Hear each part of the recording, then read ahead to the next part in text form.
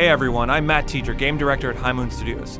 Myself and the team are thrilled to be showing you this inside glimpse into Transformers: Fall of Cybertron.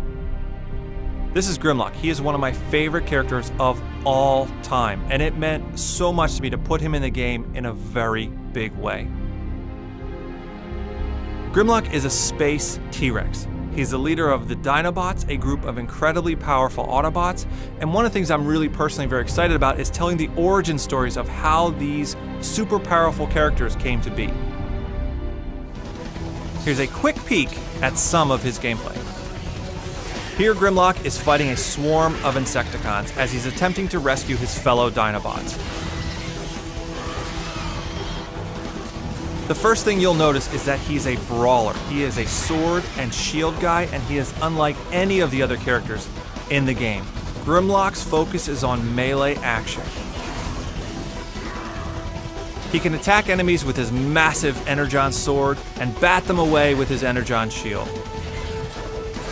He can also pick enemies up and throw them across the battlefield if he needs to.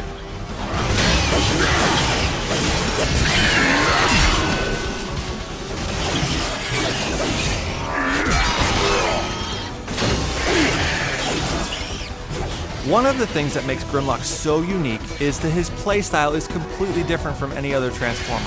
You'll notice a rage meter in the lower right-hand corner of the screen, and as Grimlock defeats enemies, that meter builds up. He can now trigger this amazing space T-Rex form. He's a god on the battlefield.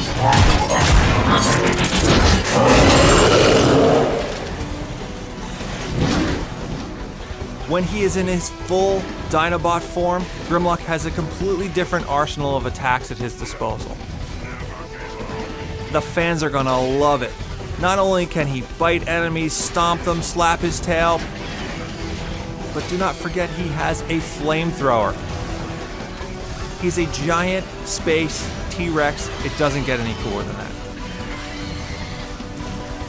There's your sneak peek at Grimlock. We're going to be showing more of the Dinobots all this month, so stay tuned. Thanks a lot, everyone.